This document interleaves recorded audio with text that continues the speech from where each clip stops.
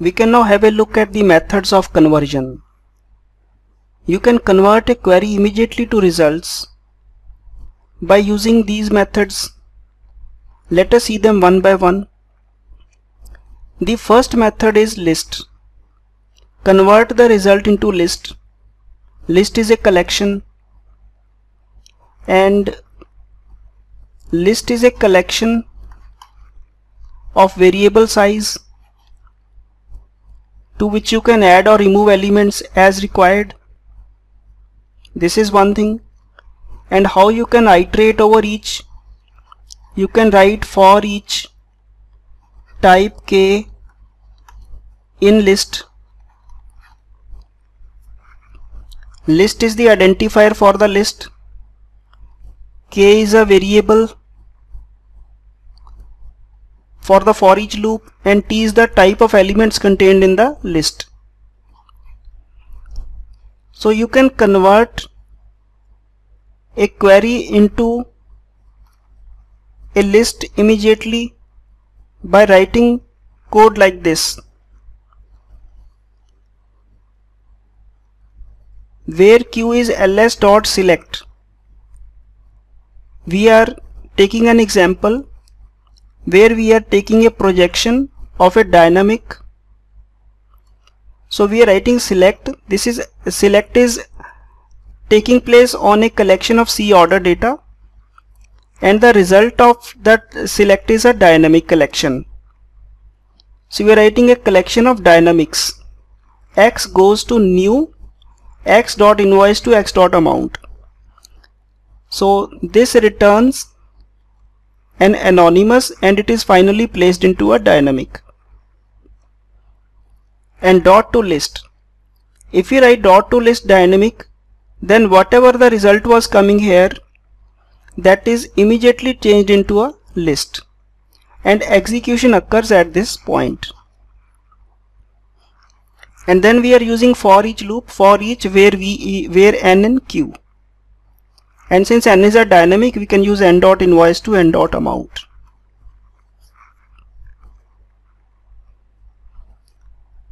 On similar lines, we can use the toArray method to get the result in the form of an array. We are writing where q is equal to ls.select. Select is operating on a collection of type C order data. The end result is a dynamic. And how is it obtained? We are writing x goes to new x.invoice to x.amount. So the end result will be, if executed, the end result will be a collection of dynamic objects. And we can immediately convert this query into an array by writing dot toArray. So this will result in an array of dynamics, and an array is always of fixed size. So if you want an array, you can write the function called toArray here. For each where n in q, then you are executing this using a for each loop to iterate over the whole of the array. List and array are similar. But what is a dictionary? The storage inside dictionary is in a bit roundabout manner. Consider this is a dictionary. Dictionary D. This dictionary, the objective of the dictionary is to store objects. But instead of directly storing the objects, it stores objects of key value pair struct. Key value pair is a struct. It immediately holds objects of key value pair, and this object in turn has two properties. One is key and the other is value.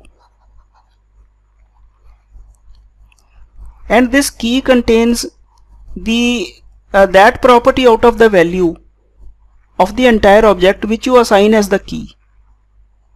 So for example, you are having an object having three properties, P1, P2 and P3, and you say that property P1 will be the key, then key will contain the value of P1 and value will contain the entire object. So dictionary does not directly contain the object, but it contains objects of key value pair struct. This is actually a struct. And if you want to reach the value, you can use d dot this key value pair. You reach this key value, this object, and from there you use the value property to reach the actual object. And if you use the key property, then you can get the key out of that. So how do we do it in a for each loop? We can write for each key value pair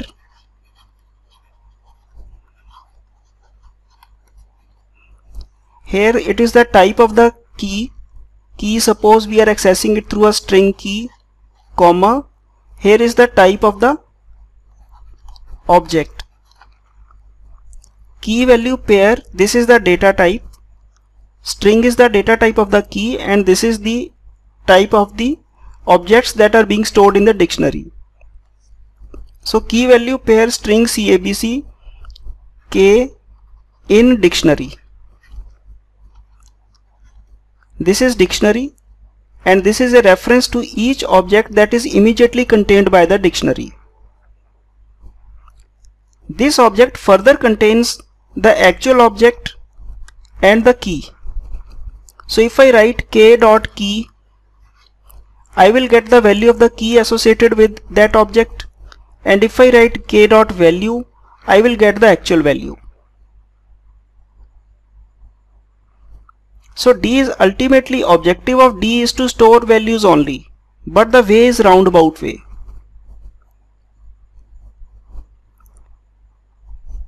You are actually storing objects of key value pair, which further stores two things. One is the key and the other is the entire object. If you want to iterate over only the keys, if you want to use a for each loop over only the keys, then you can do it like this. For each string k in d dot keys. There is a keys collection available on each dictionary object. So if you want to iterate over the keys only, then you can use this for each. So instead of iterating over the entire object, you have the keys available as a separate collection. So this is what makes a dictionary useful. You can search very easily. Instead of searching the entire objects, you can simply use d.keys to go through the entire keys collection. Or if you want to search an object, similarly I can search for a value in a dictionary if I know the key. Suppose the dictionary is D, then I can write d dot where x goes to x dot key is double equal to whatever I want to search for. This gives me the access to the collection of values that match a certain key. So now let us see how we can immediately convert a query to a dictionary. We can write q is equal to ls dot take c order data 5. In this case we are taking the first 5 objects of the collection and writing to dictionary. To dictionary is acting on a type of c order data collection, and the type of the key that will be string. So we are writing to dictionary and the key would be invoice2. And the data type of invoice2 is string.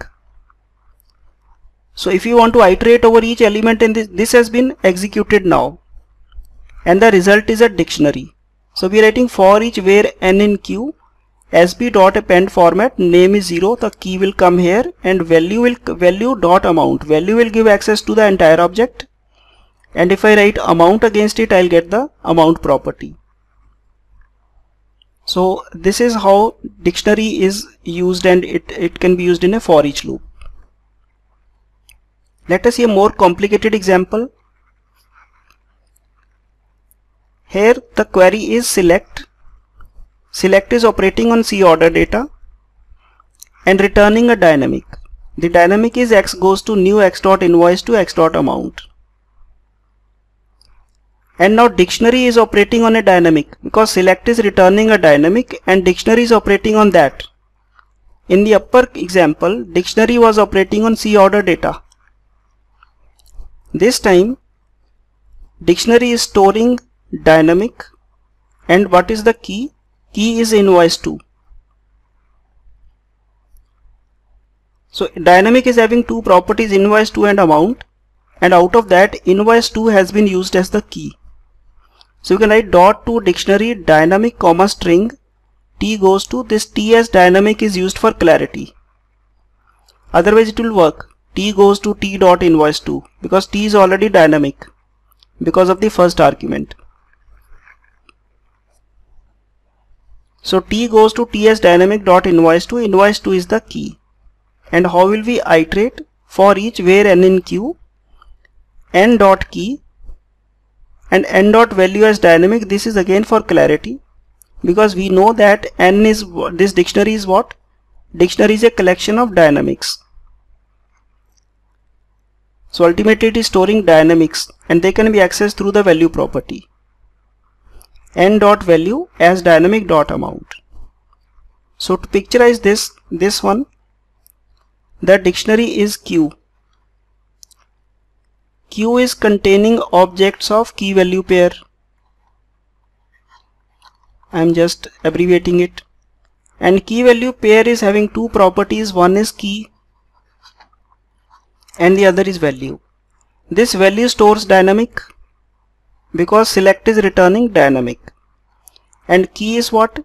Key is string because we are keying on invoice 2 and type of invoice 2 is string.